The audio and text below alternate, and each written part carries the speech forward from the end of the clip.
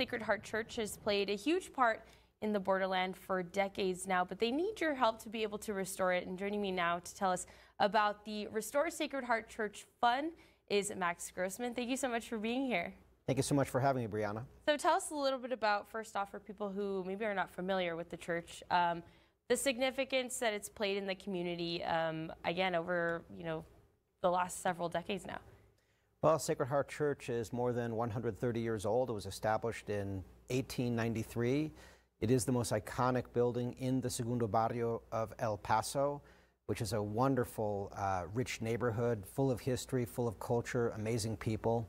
And I've partnered with the pastor, Father Rafael Garcia. The two of us co-chair a group of 30 professionals in an effort to actually restore the building. It's a $3 million project. It's going to take 2 or 3 years.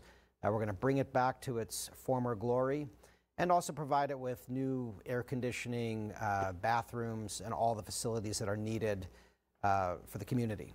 Absolutely, and I think people are maybe a little bit more familiar with it now, especially with all the work that they've been doing to house migrants at the church. So I'm sure this fund will go towards that as well, to be able to kind of maintain the building, correct? Well, the fund is for maintaining the building and restoring its architecture, but people need to understand this is more than a church.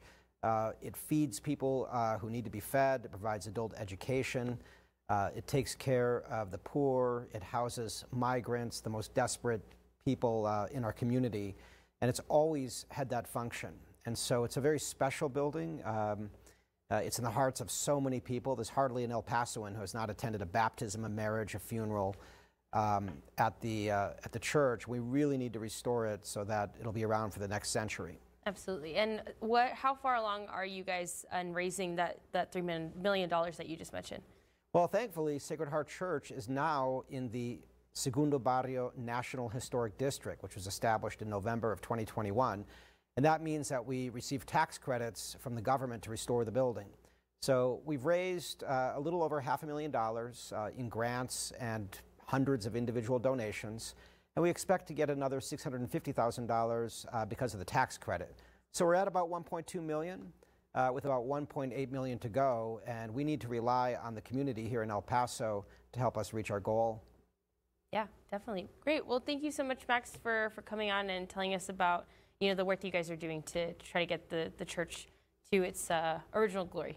Great. And let me direct your viewers to www.restoresacredheartchurch.org. Restoresacredheartchurch.org. Thank you so much, Brianna. Awesome. Thank you again. And of course, we'll make sure to have all the details over on our website at kvia.com. We'll be right back.